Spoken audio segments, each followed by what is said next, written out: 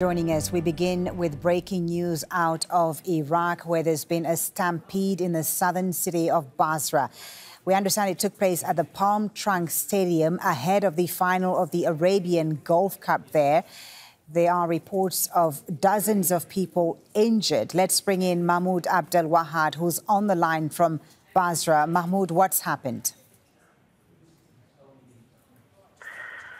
Well, Fully, we have been getting the reports from the Interior Ministry confirming 2 dead and about 80 others injured in a stampede that started this morning around the Palm Trunk Stadium here in Basra, one of the stadiums allocated for the matches of the Arabian Gulf Cup 25th edition. As you know that, according to the Iraqi Football Federation, about 90% of the tickets were already sold on a line ahead of kick-off. That has made many football mad fans, especially Iraqis, as you know that, those who have come from several provinces across Iraq.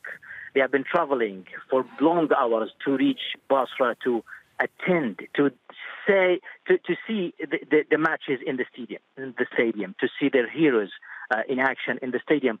That has made many of them try to reach to the stadiums as much as they can. As you know that tens of thousands of fans from other countries, especially from Gulf states, have been coming to Basra, and that has already put more pressure on the already stretched infrastructure in the city. As you know, this is the first time the city hosts such a tournament, and that's also after more than 4 decades of isolation and sanctions on Iraq that has prevented the country from hosting any sportive activities. So we are seeing some pretty graphic pictures. Mahmoud, I'm sorry, I just have to apologize to our viewers who may be sensitive to some of the pictures we're seeing right now. They are very graphic. These are the latest pictures we're getting out of Basra, where, again, if you're just joining us, there's been a stampede outside of the stadium there, the international stadium,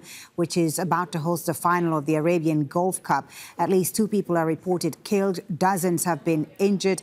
Mahmoud Abdelwahed is on the phone with us. Mahmoud, as you've said, this Gulf Cup was the first major tournament to be held in Iraq in 40 years. And there was a lot of concerns about challenges for the Iraqi authorities. You know, now that we see such an event happening, there are going to be questions raised about the organization and the authorities' ability to host such a big tournament. Well, exactly. The authorities are not hiding it. I mean, they say we are lucky that we're hosting this special event, but the city is not as fully prepared as it should be. They admit that the city, there is a lot of work needs to be done for the city to be fully prepared for such an event. You know that Basra has been suffering from several odds over the past decades, including lack of services, security vacuum, and it has witnessed a lot of conflict, even recently.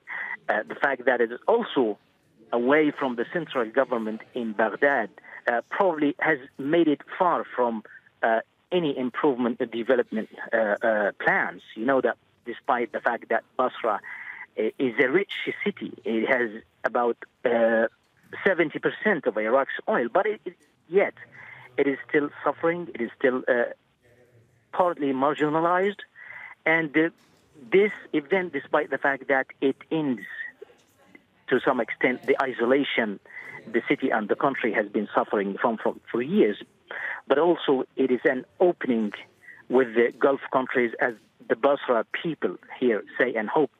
They're hopeful that this tournament is reuniting Basra and Iraq with the other Gulf states.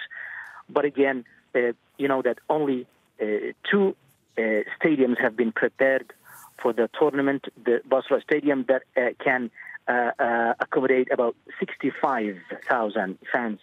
The other is the Port Olympic Stadium and with capacity of about 30,000 fans. You know, this is only the capacity of the city. This is only what the city can offer for this tournament. A tragedy there in southern Iraq, in Basra.